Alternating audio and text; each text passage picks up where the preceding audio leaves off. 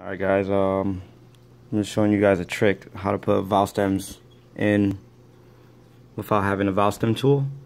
So I mean I don't know how people don't know this, but you can use a 10mm socket.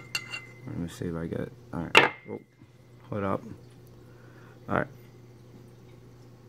Okay, I don't know if you guys can see that. Alright, see, it's a 10mm socket. First thing you do is put the seat in. Alright. Yeah, let me see. Hold up, give me a second, guys.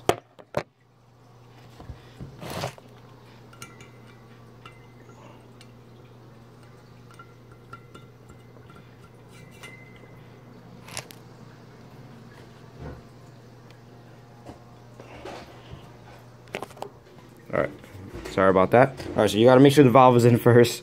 I got a little ahead of myself, so hold up. Alright, so you see the valve is in now. There's no valve in this one. So then what you're gonna do is you're gonna grab your stem steel. There you go. You're gonna try to put it in as evenly as possible through the top. Okay. Hold up. Alright. Slowly. You want to make sure it's sitting flat. As flat as possible. Hold up, let me see if I can put my camera down real quick. Alright, there we go. Nice. So you're going to let it sit flush. You're going to put this 10mm socket over it. And you're going to grab your hammer. See? You're going to hammer it. Hammer it down. Make sure everything sits as flush as possible. And just one more tap. There you go. You see that? Very nice. So I'm going to do one more for you guys so you can see again. So you gotta make sure you put the valve in. Oh.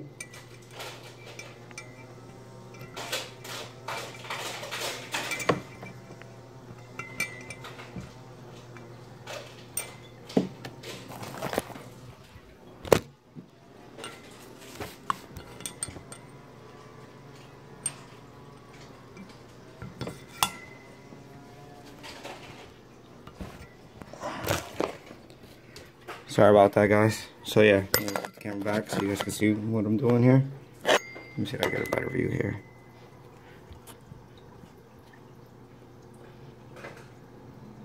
Nice. Alright, so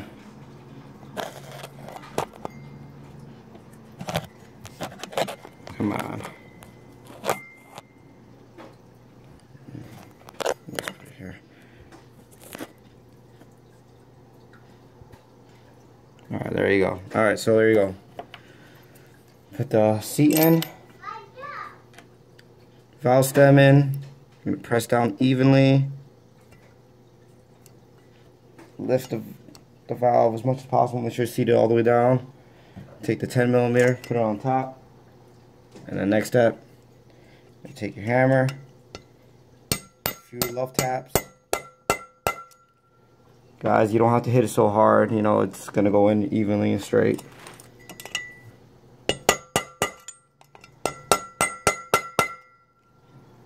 And